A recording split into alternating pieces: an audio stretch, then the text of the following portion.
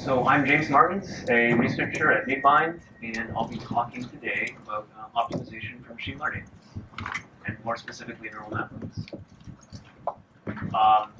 So the topics I'll cover are gradient descent, which is essentially the standard canonical method, momentum methods, which are simple ways of accelerating gradient descent, second order methods, which are sort of slightly more complicated ways of accelerating gradient descent, and then finally I'll talk about stochastic optimization and how it sort of relates to these issues.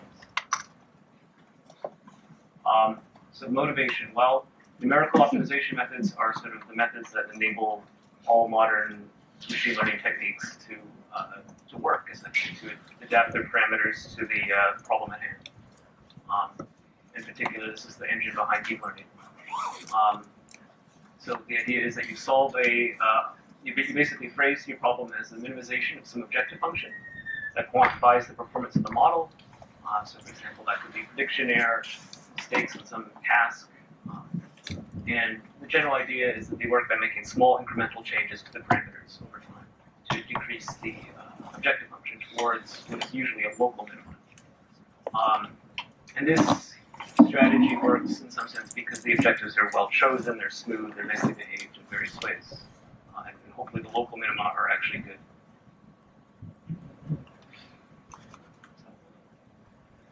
All right, so just briefly some notation that's going to carry through the lecture. I'm going to denote by theta the parameters of the model. These are the quantities that we're optimizing, or that we're adapting. The objective function will be denoted by h. And our goal is always going to be minimization of h with respect to theta. So gradient descent, which is sort of the standard method, is quite simple. You just update your parameters by taking a negative step in the direction of the gradient. Here the gradient is defined this way as a vector of partial derivatives. Alpha is called the step size. It's also called the learning rate, depending on which literature you're reading. And this controls sort of how aggressively you move in that direction. So why should this work? Well, gradient descent, so the gradient direction, which is what we're using to change the parameter, is essentially the direction of greatest reduction in the objective function per unit of change in theta. This is why it's also called steepest descent, because it is sort of the steepest direction to follow. And you could phrase this formally as, the gradient properly normalized is just given by this limit. It's like it's the vector that is, whose norm is less than epsilon, that minimizes the objective function. And as this becomes true, this equality as epsilon goes to 0. So if h is relatively smooth, then the gradient will keep pointing downhill over some sort of non-negligible distance. And this is sort of the key fact that makes gradient descent work. Because of course, if you followed it and right immediately, suddenly your objective function curves or changes or experiences some kind of discontinuity, then this whole strategy would be hopeless. You could also motivate gradient descent as optimizing a certain local approximation of the objective function. So if you think of the objective function as being approximated by its own first-order Taylor series around the current theta with respect to some perturbation d, then this is this is a sort of the canonical Taylor series first-order approximation for h around that theta. It's just the current value plus the gradient times the d vector. And so if you have a condition called Lipschitz smoothness, which I'll sort of define later on the gradients, that this essentially means, this is saying that this approximation won't be too bad if d is small enough. And the gradient update is computed again by minimizing this local approximation now in some kind of sphere of radius r. So obviously, if you minimize this thing globally, this local approximation, you'll get, well, essentially it'll actually just make the parameters infinitely large in whatever direction the gradient is pointing, which obviously won't be any good. The reason that's no good is because, the approximation is wrong if you go too far away. So we restrict ourselves to this sort of sphere of radius r. And this implies that the update to our our parameters should be some scaled version of the gradient, which is what gradient descent does. So gradient descent is, a reasonable first algorithm, but it's got some obvious problems. And the example which I'm going to sort of carry through this lecture is the sort of running example that I like a lot, is this sort of simple two-dimensional quadratic. You could think of this almost as if you don't want to think of the objective function itself as being quadratic, this is sort of what the function looks like locally in some area. And you might imagine sort of this sort of curved valley. So you have the sides of the valley are sort of curving up sharply in this direction, but it's fairly flat in this direction. And what gradient descent is going to do, depending on the learning rate, is it's either going to sort of bounce back and forth between these directions of high curvature. Keeps going to keep hitting sort of the sides of the valley and then getting shoved the other direction very fast. And this, if your learning rate isn't small enough, is going to result in these oscillations that get bigger and bigger, and eventually you diverge. You could also take a smaller step size to alleviate that problem, but then, and you do get this stable behavior. But now your progress along this very flat direction is now limited by how big your step is. And if your step is very small, you're going to be making these tiny, tiny, tiny incremental changes. It's going to take a very long time to go in this flat direction. So the problem here is that you have very curved directions, very flat directions. That's sort of the bad case. That if you think about condition numbers, this means that the condition number is big. So no good choice there. Right, so this is exactly basically what the example is demonstrating. If you have functions whose curvature varies in different directions, gradient descent is quite slow, and there's sort of no sweet spot in terms of the step size. It's either big enough that you get big oscillations, or it's small enough that you're sort of too slow in the flat directions. And perhaps to further another way I think of discussing gradient descent, which will lead into possible solutions to this issue, is that we are essentially minimizing not a first-order approximation to the objective function, but a second-order approximation to the objective function. So this is the similar Taylor series from before, up to first order, but I'm adding it in this quadratic term now, which is a function of the Hessian. And what gradient descent could be thought of doing is saying, well, I don't have access to the Hessian, so I'll approximate that with some scalar times the identity matrix. And now my quadratic looks like this. And if I minimize this quadratic, I get, once again, a scaled version of the gradient. If L, for example, is some upper bound on the curvature, then you can sort of show this is a reasonable thing to do. That in fact, this step size 1 over L is sort of the optimal step size in the worst case. But so the issue here, what this illustrates is that Li is actually quite a poor approximation of H. It's the most pessimistic approximation possible. It says all of the curvature in all directions is equal to the maximum curvature, which is the safe thing to do, but it's also it's going to slow you down a lot. It's going to result in very small step sizes. Prevents divergence, but slow convergence. So I'll touch on a little bit of theory here. So you could formalize these statements. So if we talk about H as having Lipschitz continuous derivatives, which is this property here, which is essentially saying that the gradients don't change too much when you change your position, when you change theta. In particular, that it's bounded by L times the change in theta. And L is actually the same L from the previous slide. And if you have another condition, strong convexity, and this is usually just a convenience condition if you want to prove a global convergence. If you care about local convergence, you might not have to have exactly this kind of statement. But you might want your function to at least be locally strongly convex, sort of strongly convex in an area. So with these two technical conditions, and also just that the gradients are computed exactly. So again, we're not getting into stochastic optimization yet. You have this kind of bound for convergence. So you see that the objective function value versus the value at the optimum, which is theta star, can be upper bounded by this expression here, which is fairly, somewhat intuitive. So this is sort of the initial distance from your starting position, which is theta 0, to the optimum.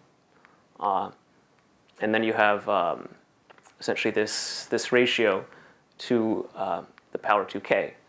And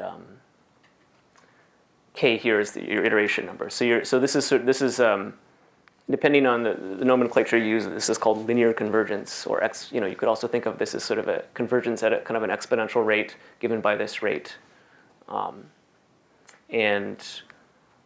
Here, kappa is this condition number, which is the ratio of the largest curvature divided by the smallest one. This mu term from the previous slide, this is sort of, you could think of this as capturing the smallest curvature in the objective. It's a lower bound on it. So this is sort of, this is an upper bound. So you always have to take it with a grain of salt. It's not like it's not a lower bound. It's not an equivalence. These things could converge faster than this rate. But in the worst case, they converge at this rate, and it gets worse and worse as the ratio of the largest curvature to the smallest curvature gets bigger. And so that's not great, because in neural nets, for example, you could imagine this effective condition number being very big. Yep. When you say highest curvature and lowest curvature, is that close to theta, or is that anywhere? Yeah, that's a good question. So, like, if you're proving these kinds of theorems, you almost always just take these constants to be globally true across the whole function. But in practice, of course, if the function is doing some weird stuff out there that you don't care about, and you're sort of restrict yourself to a neighborhood, you could just talk about the behavior in that neighborhood and then just sort of apply this theory, assuming that you stay inside of that neighborhood. And some of the theory is sort of phrased that way. They say, like, assuming we don't allow ourselves to deviate from some small ball epsilon, and that these conditions hold inside of that ball, then we get convergence such and such. And in some sense, one of the advantages of other methods is that they can kind of adapt to the local properties. If the effective L and mu are changing, you might actually want to sort of change your learning rate as you go. And in some sense, that's what second-order methods do, but we'll get into that. Right, so you can look at the number of iterations to achieve convergence to a tolerance epsilon is given by this expression. So convergence theory is interesting, it's informative, but it should be taken with a grain of salt. So this is an upper bound, and so it has to, in particular, it has to work on all the objective functions that sort of satisfy these smoothness properties and this local strong convexity property. And this includes, in particular, worst case examples. Now, real problems are not really worst case, and they often contain sort of special structure that actually might make them much easier than the worst case. So you can think of these bounds as actually quite pessimistic and unrealistic, and the learning rates that they tell you to use are actually almost always overly conservative.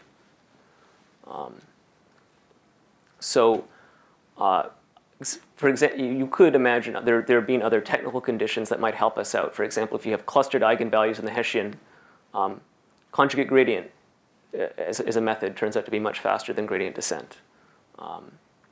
It also might be the case that the direction of smallest curvature might be completely flat, so flat that it's actually unimportant to optimize it, and you can get sort of a reasonably good tolerance with just ignoring that direction. So sometimes the effective condition number is now different, but it's hard to exactly be rigorous about that.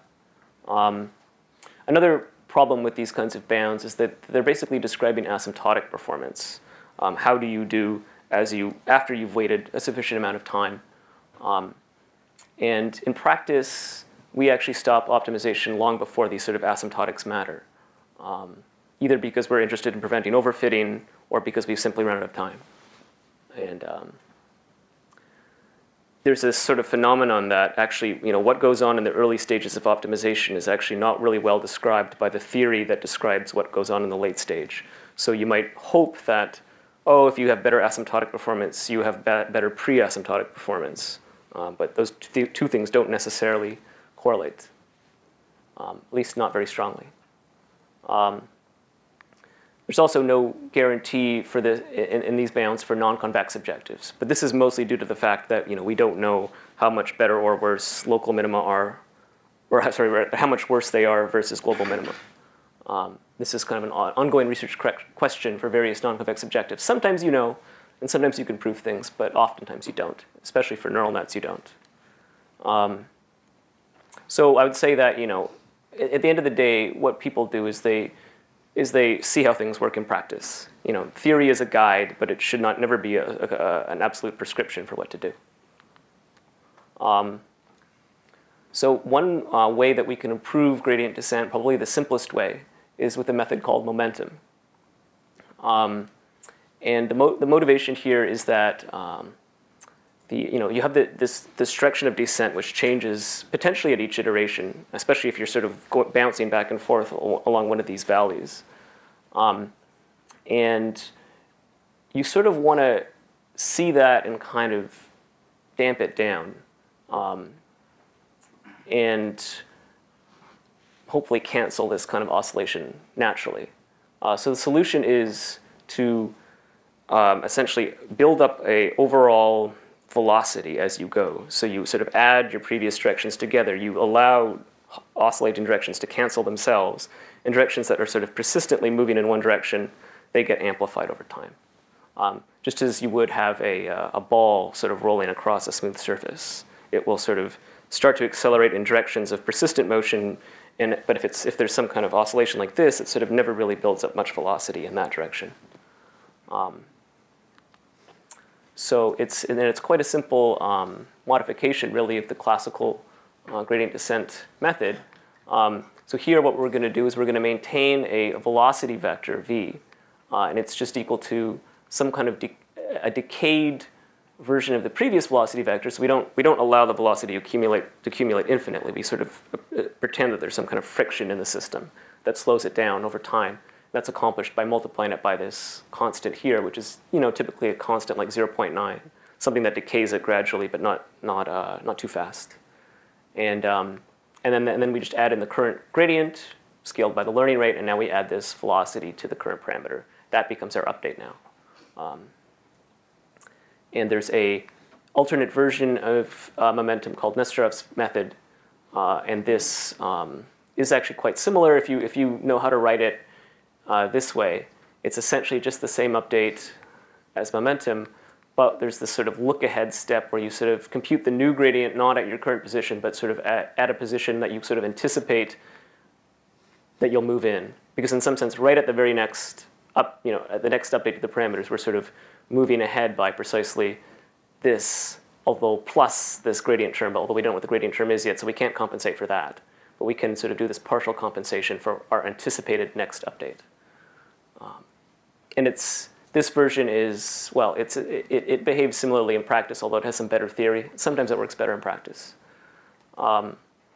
So here's this failure case from before for gradient descent. Here, and what momentum allows us to do is we start oscillating as you would with gradient descent, but then immediately once you want to sort of move back, momentum has already remembered the direction going this way. So if it sees another direction going this way, those will cancel arithmetically, and you won't actually have any sort of net velocity sloshing back and forth anymore. And the only velocity that you'll sort of persist over time will be this consistent direction pointing downwards. So you sort of get faster and faster in this direction, and you dampen the oscillations in this direction, which is precisely what you want. So Nesterov method, I mentioned this, it has stronger theoretical guarantees. It's slightly better in practice, although oftentimes it doesn't matter. The differences are bigger when the learning rate is larger, and you can actually show that it becomes equivalent to the standard version as the learning rate goes to 0. So now I'll talk about some convergence theory for these methods, momentum methods. So first I want to make a definition. So a first order method is technically defined as one where the update that you take at each iteration is given by a linear combination of the gradients computed at previous iterations.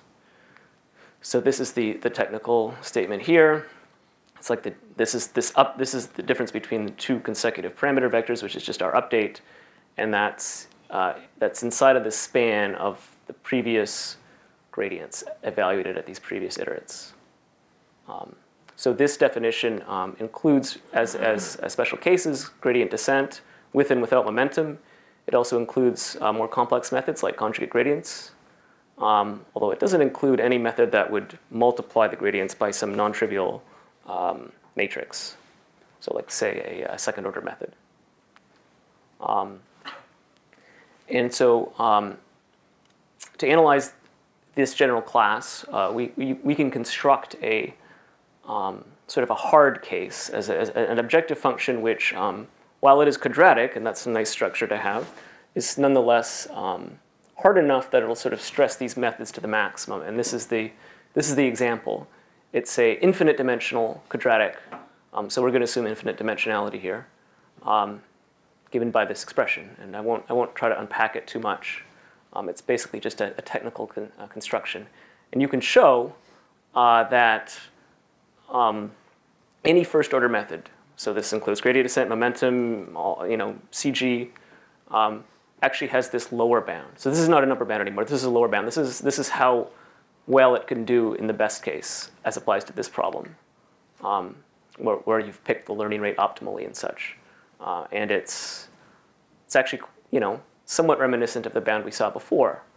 Although it's actually better. It's better than the upper bound, because instead of having kappa, which is the condition number, we now have the square root of kappa. So it's actually better than that, than the upper bound. But you could say, okay, so actually how much better is momentum? And of course it can't be better than this lower bound. Does it actually match the lower bound? Well, it turns out that it does. So if you have the standard conditions about Lipschitz smoothness and the local strong convexity, then if you choose the parameters well of momentum, so which is the decay and also the learning rate, you have this upper bound, which essentially matches the lower bound from the previous slide. So you can say, in some sense, that momentum, or in particular, this bound applies to the Nesterov version of it, is optimal in the worst case. And we can see that sort of summarized here. So this is the worst case lower bound for first order methods. This is what gradient descent gets as an upper bound. And this is what Nesterov's momentum does. So this matches the lower bound. But I should say that these are, again, worst case constructions. So you might want to conclude from this that, oh, well, okay, I mean, if we're doing first order methods, that's it. That's the end of the game. Nesterov's momentum is the only thing you should use. That's not true. It's not true because this, again, there could exist examples that have special structure that this weird example that we constructed doesn't share, that would actually make some hypothetical method better than Nesterov's method. And indeed, I mean, this doesn't even have to be an intellectual exercise. There is an example of this, which is conjugate gradient. If you apply conjugate gradient to a finite dimensional quadratic, it'll actually technically converge in a finite number of steps. And if you want to, if you could even experience faster convergence if you have, say, for example, clustered eigenvalues. So if you have a quadratic problem and the eigenvalues of its Hessian are clustered in, say, 3 spots, you sort of roughly converge in 3 iterations, which you wouldn't get with Nesterov's method. Nonetheless, worst case analyses are important, and you could maybe argue that some hard problems like neural nets might sort of be approaching the worst case, although not exactly. There is a gap there. Anyway, and then this leads into the next type of method, which are second-order methods. So we remember from before, we could talk about gradient descent as minimizing a quadratic objective function, where we sort of took, which is rather a local approximation to our true objective function, and we took the Hessian, which was this complicated object, and we approximated it with L times I, where L was the sort of upper bound on the curvature. which you could also think of as the largest eigenvalue of h, at least if h was sort of the largest eigenvalue of all possible h's as you sort of move over the surface. But we could actually just minimize this form without doing that kind of approximation. So just leave h as it is. And if you do that, you get this kind of update to the parameters, which is the inverse of the Hessian times the gradient. And this would imply a basic iterative method that looks like this. This is essentially Newton's method now. So what does that do? So this is, again, our familiar behavior of gradient descent. This is with momentum. And second-order methods, in some sense, if they're behaving well, they immediately model this sort of, they see this curvature here, they see this flat curvature here, and they just zoom right to the optimal spot immediately. If this was actually a quadratic, it would actually converge in one step. But insofar as it's not exactly a quadratic, it'll take more iterations than that.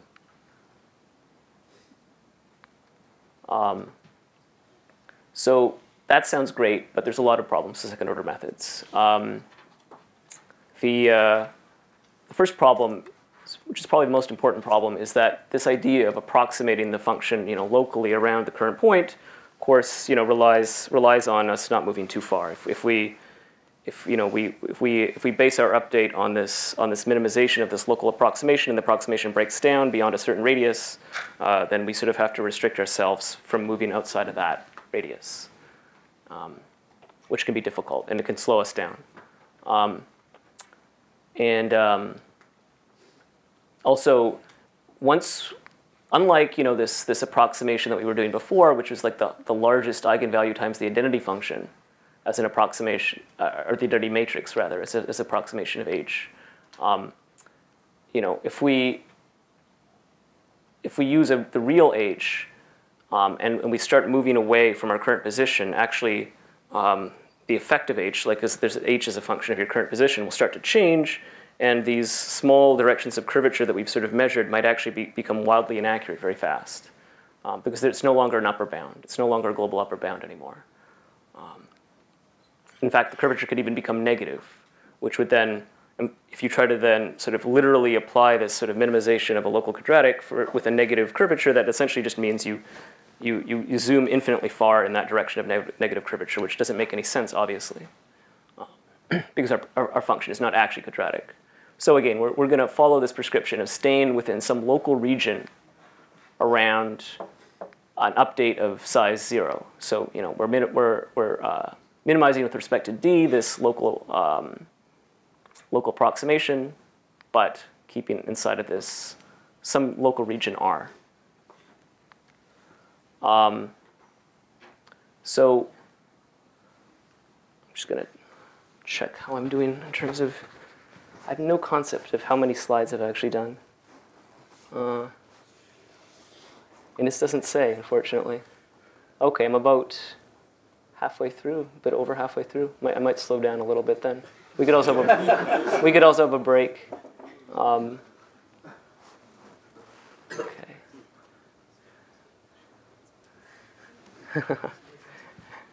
Ask me if you want me to go slower, and I can do that. So a solution to this problem is to take our region to be this essentially a sphere centered at 0 with radius r, and it turns out that performing this minimization is can be accomplished with this formula here, which is essentially just saying we add a multiple of the identity to h before we invert it, and then we multiply that by that gradient as usual for some multiple, which is given by this lambda. So it turns out that the relationship between lambda and the radius r is sort of a complicated function. And fortunately, though, if this is all you want to do, you can just work directly with lambda. You don't actually have to think about r and model that relationship. You can just say, OK, I I know that each lambda is equivalent to some r, provided lambda is big enough. There are certain technical conditions here I'm sort of glossing over. So we just sort of think about adding multiples of the identity to h as a sort of a general technique. And there are ways of adapting the exact value of this multiple, these sort of heuristics that are somewhat theoretically supported, such as the Levenberg-Marquardt method. Another solution is to use, say, a different type of matrix than the Hessian, one that might have more forgiving properties. So this L times I, which is one alternative to the Hessian, is a poor choice because it's sort of saying that all directions have this same curvature, and it's actually the worst case because it's the largest curvature over the whole objective. But you could imagine choices that are sort of more subtle than that, but are still not as aggressive as the Hessian. So they might say, well, I'm going to throw out maybe all directions of negative curvature. I might sort of hedge my bets and think of the curvatures as high, because that's a safe thing to do, right? Because curvature does change as you move in the objective. If you're always conservative, that means you're sort of more likely to not overstep in any one direction. But you don't want to be too conservative. It's this sort of balancing act. And designing these matrices is kind of a whole research topic. And I found in my own research that, in fact, a combination of this kind of idea of substituting the Hessian for kind of a matrix with nicer properties, and then still applying these traditional trust region techniques is actually sort of, this yields by far the best performance in practice on neural nets. So, yeah. This might be a silly question, but obviously solving a matrix like that is n cubed. Can you actually do that with a neural net? Yeah, so that'll be touched on in the next few slides. This is the other big problem. So right now I'm still tackling like the first big problem with second order methods. But yeah, you're right, exactly. The problem of this giant matrix is the other big problem, and it sort of has to be solved in conjunction. Right.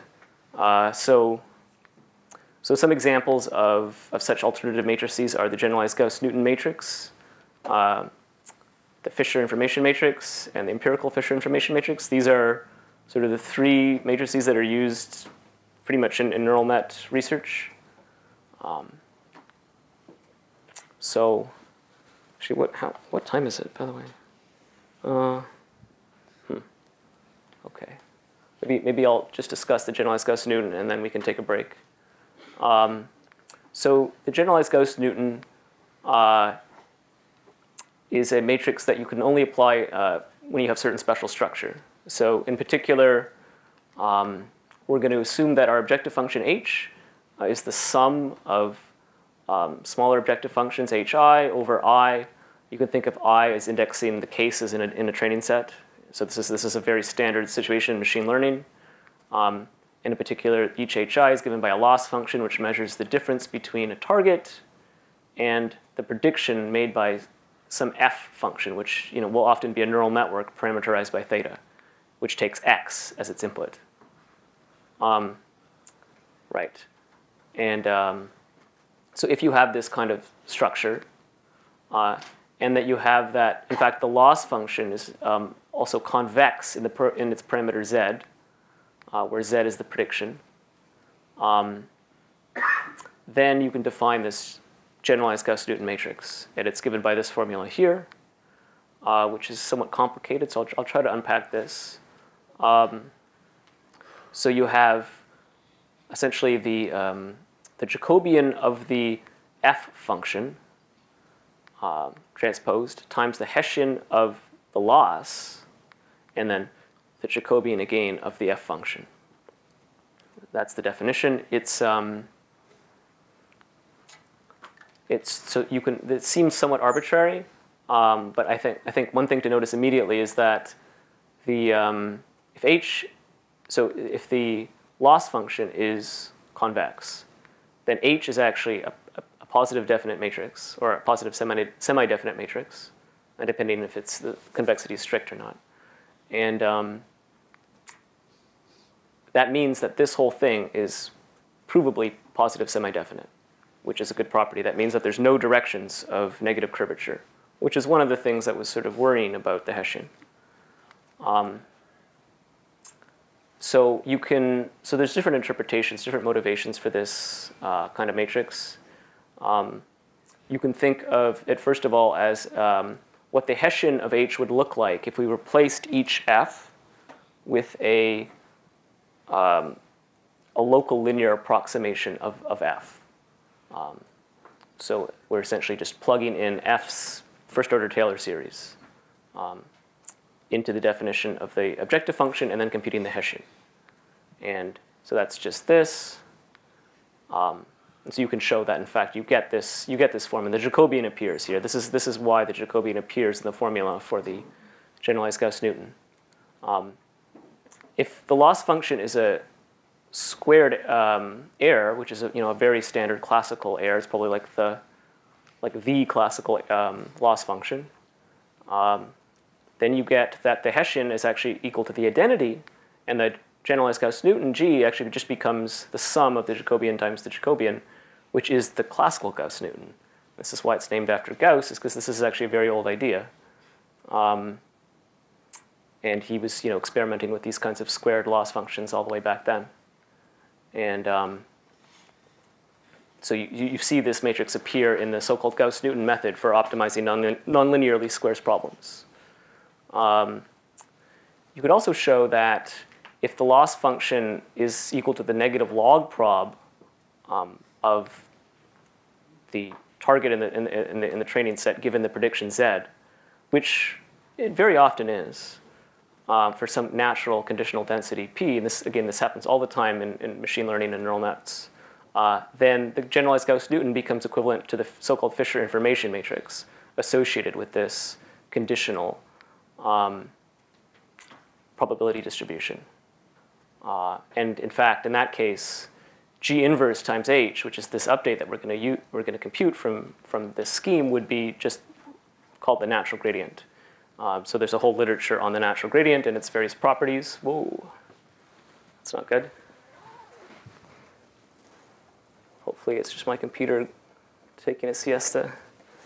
Come on.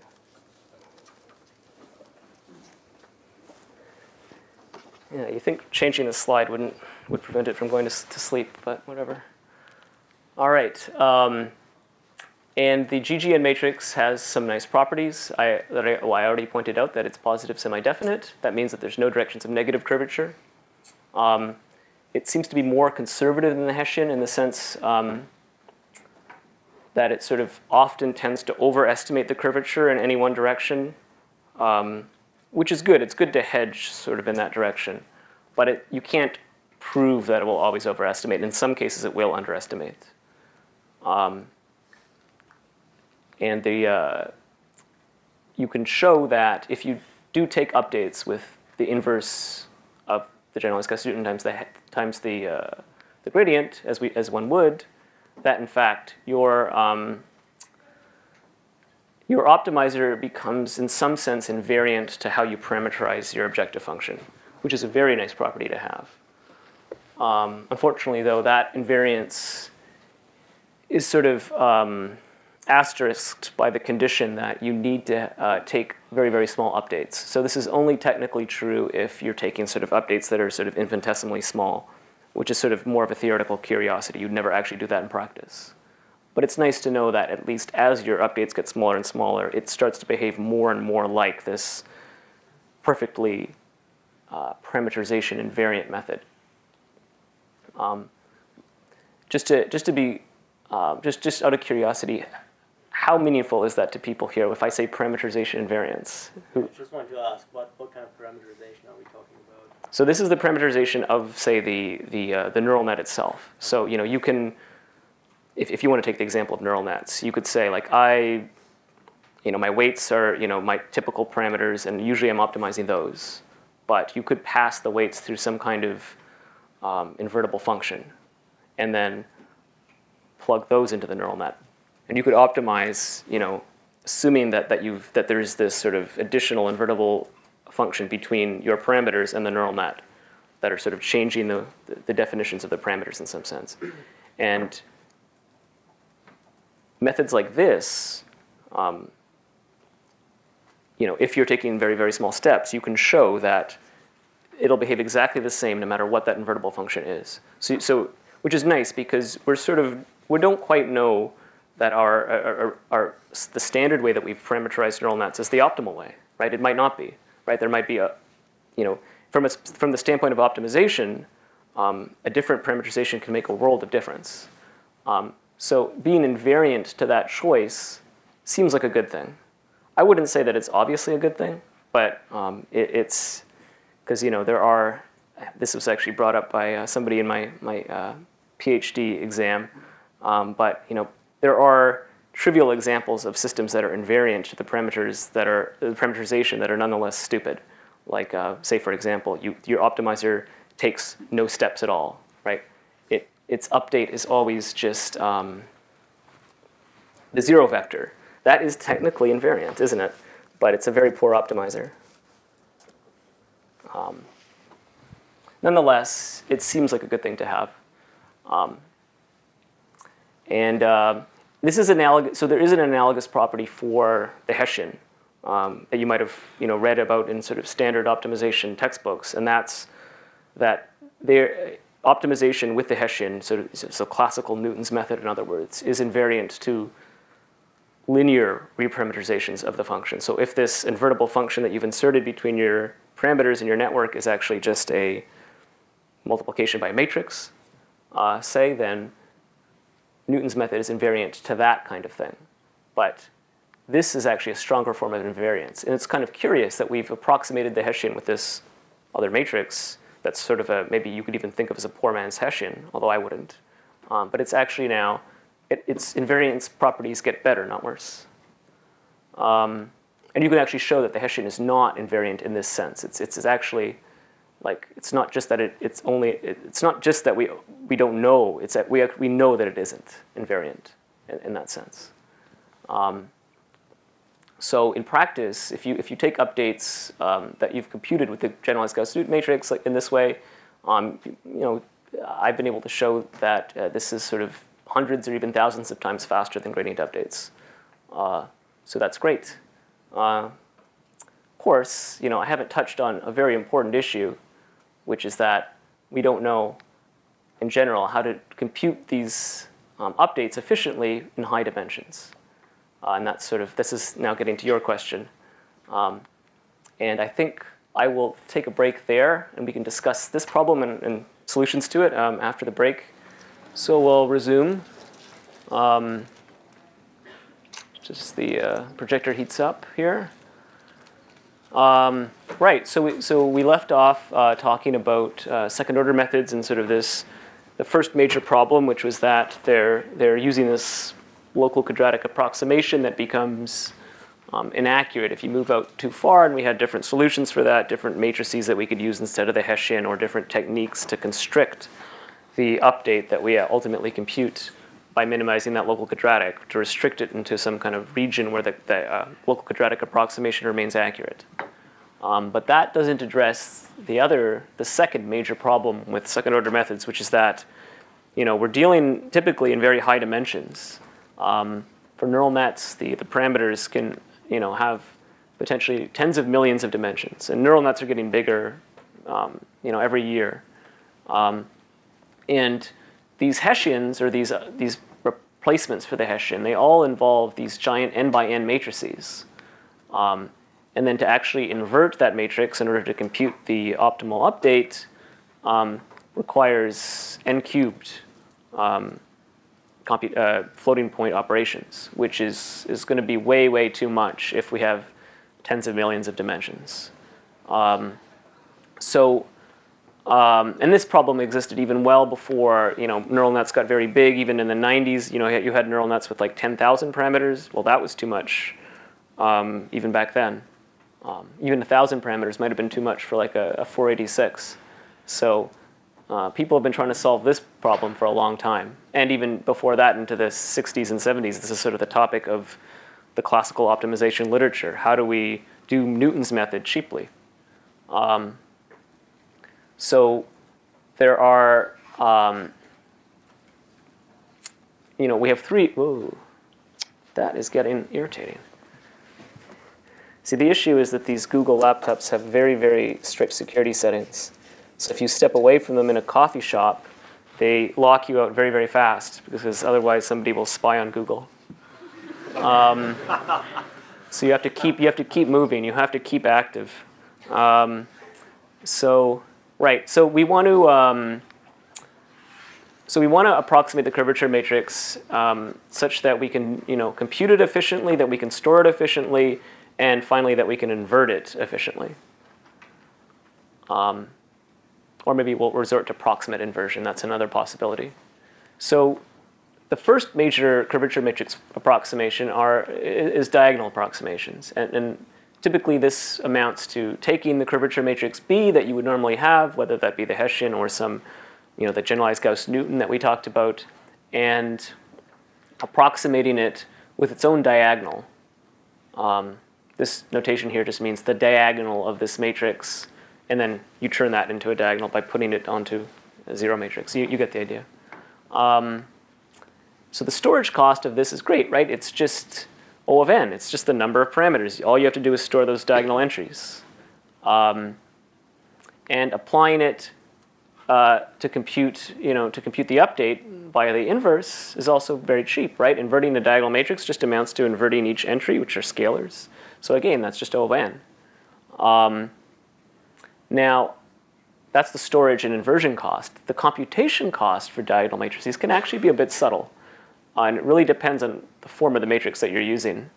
So for certain types of Bs, it's actually, this can be sort of non-trivial. And there are, actually computing it exactly can be hard. But there are unbiased estimation techniques. For example, my work on curvature propagation. Certain special cases you can do it efficiently. Other cases you sort of have to resort to a technique like this or other techniques of a similar flavor. But it's more or less well understood how to do this for the typical cases. I'm actually working on a code base right now, which among other things allows this to be done efficiently for the generalized Gauss-Newton and other such matrices. It's the empirical fissure where this is very, very easy. And this is in some sense why the empirical fissure appears so often. So this approximation will be reasonably accurate if the eigenvectors of B are closely aligned with the coordinate axes. So if your matrix in some sense is, which is to say that your matrix is already sort of close to diagonal. So just approximating it with its own diagonal, it won't be so egregious. And if B is in fact this empirical fissure, which is just defined as the sums of the outer products of the gradients, then it's actually very easy to compute this diagonal. You don't have to use fancy methods like curvature prop. And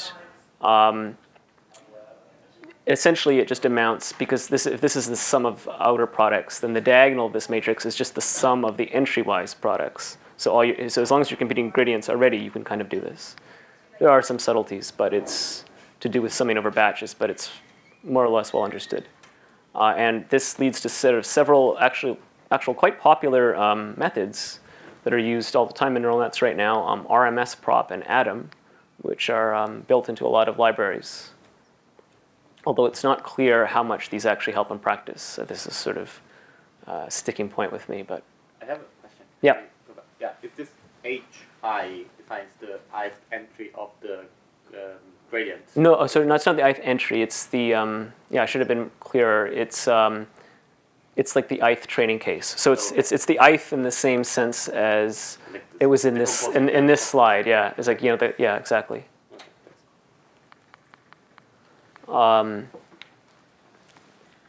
Right. So that's diagonal methods. Another type of approximation, which was sort of more popular classically in the old optimization literature, are low-rank approximations. So the idea here is that we approximate our curvature matrix B as a diagonal plus rank R matrix.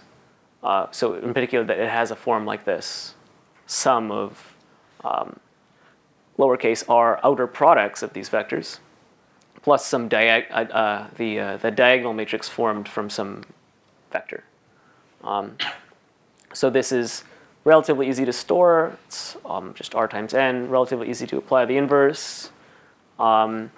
And there are standard methods for actually computing this as an approximation to a particular B, although that B is almost always the Hessian or some kind of weird PSD approximation of the Hessian. You get into methods like LBFGS, and its predecessor BFGS, and these are sort of they're approximating the Hessian, but in fact they're always positive definite, so it's sort of a weird approximation.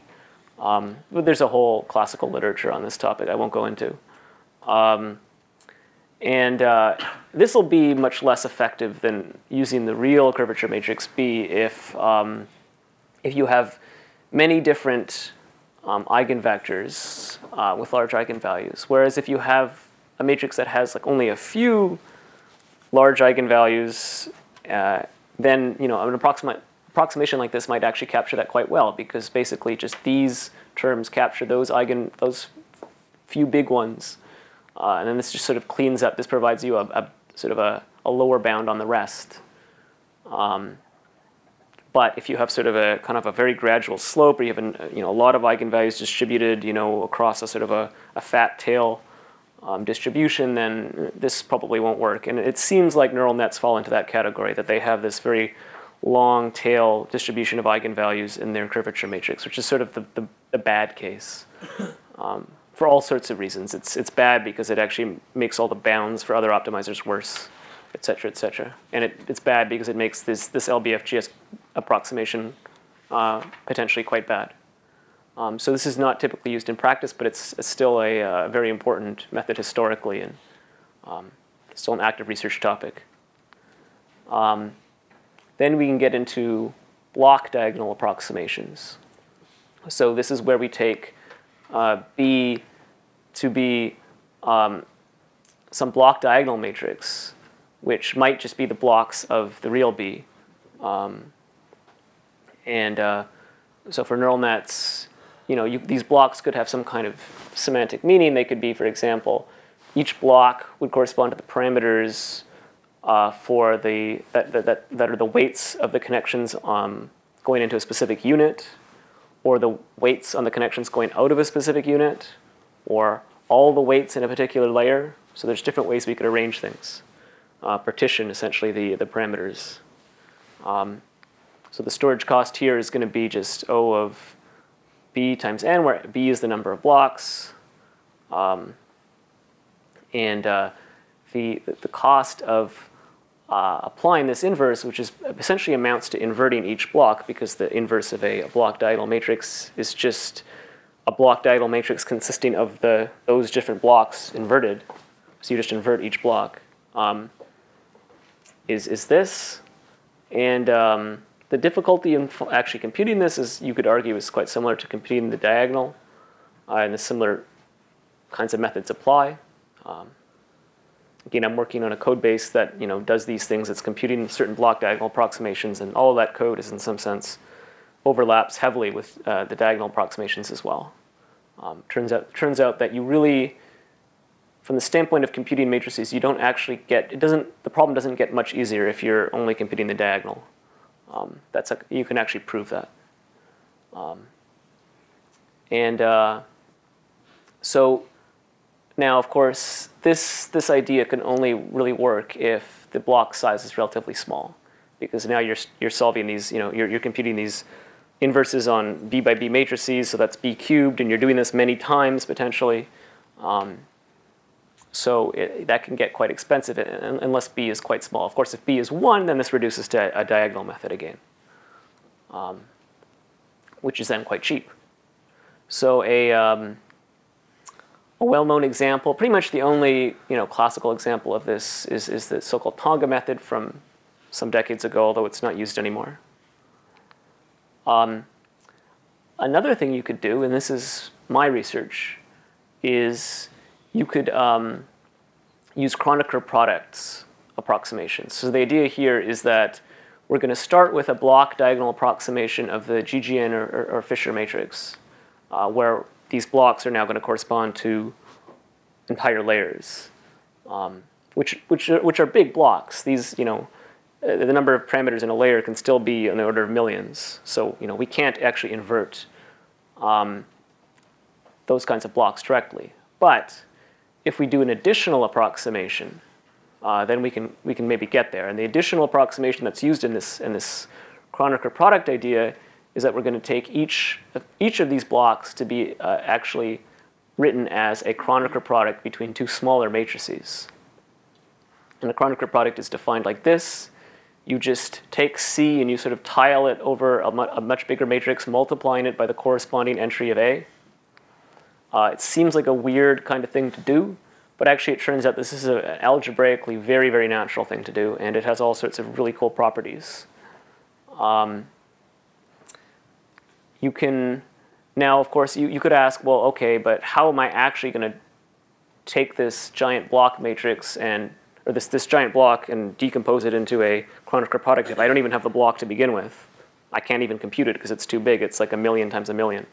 So there's actually a direct formula that you can use that actually tells you how to map certain quantities that you can compute inside of the network, such as the activations or the backpropagated errors. And you can derive formulas for these blocks, or sort of these little factors of the block directly without actually computing the whole block. And this is, again, detailed in these papers of mine. So the storage and computational cost of this is just O of n, roughly speaking. It's the number of parameters, so that's about as good as you can do. Applying the inverse is like this, where B is the block size. So we've saved considerably on that. Just recalling the, naively, this is going to be the cost for blocks of size B. But with this additional Kronecker factor approximation, you get it down to this. And this is using the sort of remarkable fact that if you want to invert one of these Kronecker product matrices, it's just the same thing as inverting each factor and then taking the Kronecker product of that. And this gives state-of-the-art results for neural nets. So now I'm going to get into the last topic, which is stochastic optimization. So a lot of what I've talked about so far when I mention empirical results, you should always sort of interpret that as saying, well, it's these classical methods for sort of deterministic optimization applied with some stochasticity. So in practice, all optimization for neural nets is stochastic. But I think it's still very instructive to think about the deterministic case, because that informs the stochastic case quite a bit.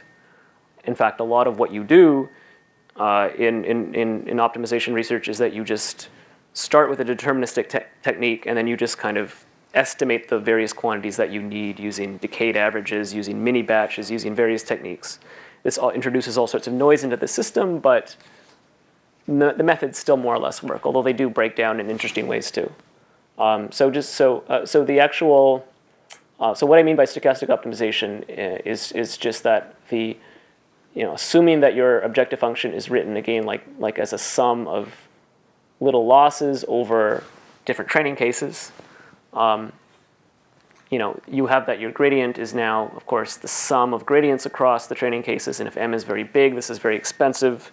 So we're going to just, we're going to use an approximation here, which is, basically taking advantage of the fact that these different h's aren't totally independent and uninformative of each other. They're actually sort of, getting good at one cat classification example sort of lets you get better at the other one too. At least up to a certain point. Once you start to really care about fine details, the different whisker lengths, then you might have to, then the different cases might sort of become independently informative. But at the beginning of optimization, it's almost always true that there's a lot of redundancy in the data. You don't need to really see all of the data to to understand what the objective function looks like. And so stochastic optimization is basically taking advantage of this idea. And the idea is, okay, instead of computing this whole gradient over the whole training set. We're just going to subsample some random subset of the cases in the training set, and of size b. And b is an unfortunate letter here because it's not the same b from before. Which means batch size, so you can think of it that way. And now our approximate gradient is just this sort of this average over the smaller subset. And this is an unbiased estimator of the true gradient, in the sense that the expectation of this quantity is the true gradient. So you can think of it as essentially just the true gradient plus this corrupting influence of this sampling procedure. So in stochastic gradient descent, it's just sort of the obvious, as I alluded to before, it's sort of you do the obvious thing. You just take the deterministic method, gradient descent, and you replace the exact gradient with the one that we've approximated using the mini badge. And you just get an update like this. And this does, doing these kinds of approximations will affect convergence theory, and also practical convergence too. Once you introduce noise, you have to start to do things, both in theory and practice, to get convergence. And there are different strategies for this. So one classical strategy, which I would say is sort of fallen out of favor, is to use a decaying step size, although it's still used in some examples. So that the idea here is that if your step sizes, that are these alphas, if the sum of the squares of them is finite, but the sum of just the regular one is infinite, and for example, this is achieved by this choice here, 1 over k, because this is a harmonic series and this converges, then you can prove convergence. And I would say there is an intuition here for these relationships. Basically, this one is saying the amount of distance I'm allowed to travel is never bounded. So like if I am very far away from my minimum, my learning rates will always, the sum of them into the future will always be big enough to get me anywhere. But the sum of the squares of them will be finite, which means in some sense that I'm eventually controlling the variance, because you can imagine that the variance of the estimate of the gradient is amplified by the learning rate that you multiply it, right? Because if you take a random variable, you multiply it by a constant, its variance gets bigger by precisely the square of that constant. So this is in some sense saying that the sum of the future variances gets under control. And that's actually how they prove it, essentially. So that's one strategy. It doesn't work that great in practice, especially if you are very strict about following a prescription like this, because it tends to make the learning rate go down too quickly, too fast. And ultimately, we don't actually care about stochastic convergence that much, so it's not super important that we actually converge. Another technique which seems to work much better in my experience is polyic averaging. The idea there is that you just average over the history of iterates, and then you treat this average as your sort of real solution. And this essentially sort of blurs out the noise that you get during stochastic optimization, where your iterate is potentially jumping around a lot because of these stochastic gradients that you're using. It seems kind of stupid, and this formula is kind of stupid, because you're averaging, say, for example, with your initial theta, and your initial theta is like way off in Nowheresville. It's like whatever you happen to start with, which is probably terrible. But of course, over time, the effect of that initial theta gets smaller and smaller because you're dividing by a larger and larger number here. Still, though, this is still bad, and nobody actually uses this formula, even though this is what you need to prove the theory. In practice, what you do is typically do a decayed exponential average like this, which is much better at forgetting the past in some sense. There's also methods that reduce the variance of the gradient, of the stochastic gradient, using special variance reduction techniques. Oops. These are SVRG and SAG. They haven't really taken a hold in deep learning yet. I think, again, partly because we don't actually care about getting very, very fine convergence. This is going back to the previous point about how we in optimization, we're not really, in practical optimization, you essentially just want to continue optimizing until your method starts to, your model starts to overfit. And so you don't so much care about getting this sort of asymptotic convergence performance as you sort of zero in on the exact solution. That almost never comes up. So second order methods, you might also want to apply the same ideas there and have a stochastic second order method or a stochastic momentum method too. But there's some problems here. The second order methods, you need to compute this matrix B, of course, or some estimate of this matrix B, some approximation of it. And computing B just on the current mini batch turns out to be not good enough. The reasons for this are sort of subtle, but it was sort of the bane of my existence for a couple years doing research on this topic. Essentially, if you include a very small amount of data when you compute B, in some sense your B becomes very low rank. It has no curvature in a lot of directions, and it is very, very optimistic about where you can go, and it sort of doesn't model what will happen to other training case losses that are not in that mini batch, and then the things just go very badly from there. And so a solution that is basically always used in practice is then to sort of maintain some estimate of B that is a decayed average of these B's computed on mini batches over time. So we use, so at each step, you have your B computed just on the mini batch, and now I'm kind of saving that and mixing that into this bigger and bigger average of past B's. And of course, those past B's are for other parameters, old settings of the parameters. And so they become increasingly obsolete as time goes on. You're sort of mixing in this kind of garbage information into your signal. But the idea, again, with decayed averages is that information sort of decays exponentially. So this is an effective strategy. And this is used pretty much every stochastic second order method uses this idea. Right, the staleness is the problem I'm talking about. So momentum is also another method you might want to apply in the stochastic setting, and it certainly does actually quite well and helps in practice. You do have to be more careful about the learning rate and the decay when you're in the stochastic setting, and also a common practice is to sort of turn the momentum down or even off as you get very close to the minimum. Again, though, we don't typically get very close to the minimum in neural nets, so not such a big issue.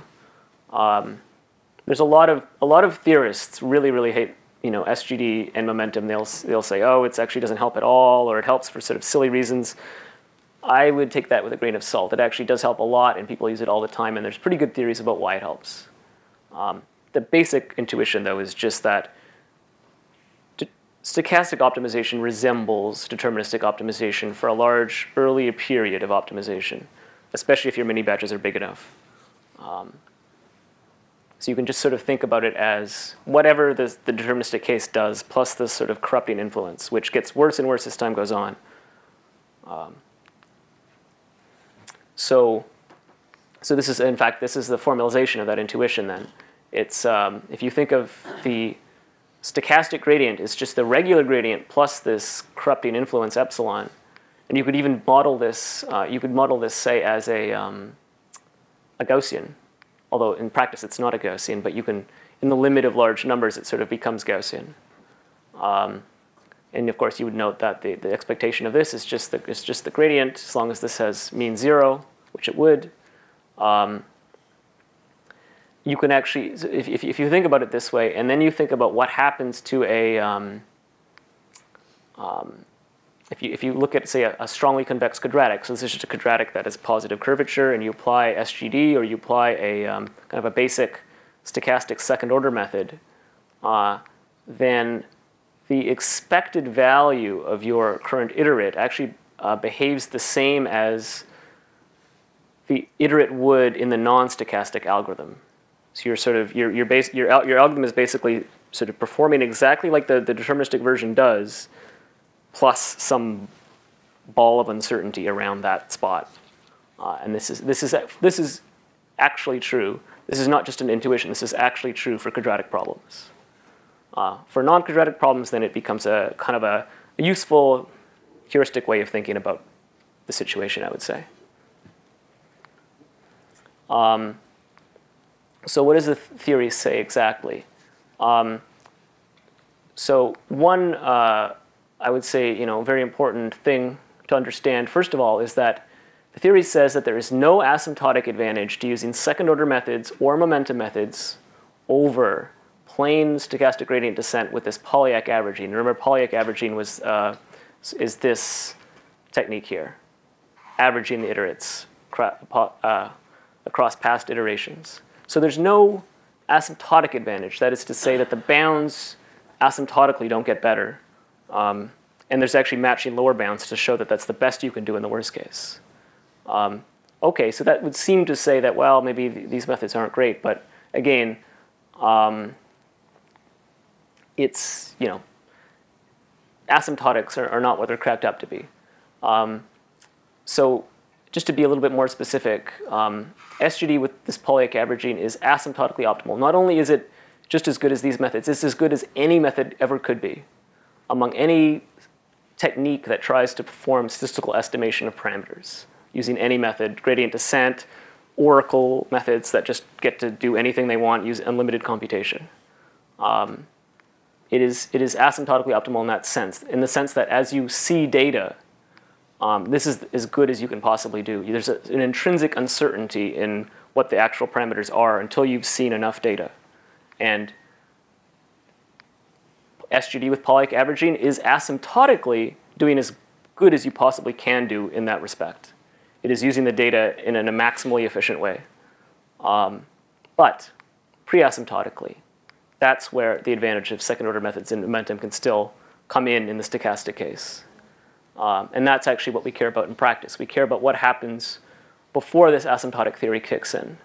And you can show that a bound like this, if you actually expand out this big O, which is actually hiding these higher order terms here, those higher order terms, while they don't matter in the limit as k goes to infinity, they do matter pre-asymptotically, and they're different for SGD with Polyak averaging versus a second-order method or a momentum method. So those terms get better, which means that even the theory says that there is some advantage. It's just you won't see it as k goes to infinity. But k never goes to infinity in practice, so we're still OK. And momentum is very widely used. Second-order methods a bit less so because they're more complicated and expensive, but they're also used. Especially diagonal methods. Diagonal second-order methods are actually used quite a bit. So this is, again, one of these situations where I would say the theory, if you take it literally, if you take this asymptotically optimal phrase and you sort of run with it too far, you'll run into trouble.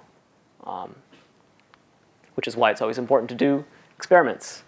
And I think that's the end of the lecture now. These are some useful texts that I've read over the years. In particular, this is sort of the classical view of optimization from Nosedal and Wright, looking at research mostly from the 60s and 70s, algorithm building, a lot of intuition. And then there's sort of the flip side of that, which is the pure theory, best represented by Yuri Nesterov, the inventor of the Nesterov method, among other things. And I think reading both of these sort of gives you a very good sort of complementary view of the two basic perspectives on optimization. These guys don't care so much about asymptotic performance. They're very much interested in sort of practical performance, and Nesterov the other way around, although both of them have useful insights.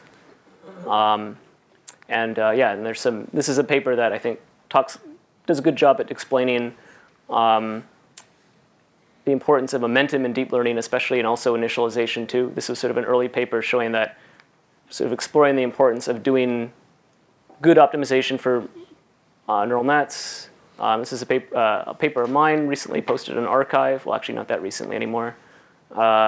Looking at natural gradient methods and their sort of connections to second-order methods. And a lot of the stuff I've talked about in this lecture sort of explained in much more detail in that paper.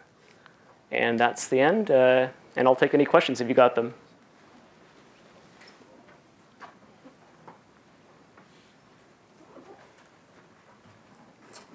Or if you want to come up after everybody starts to pack up, I'll be here for the next 10 minutes or something. All right.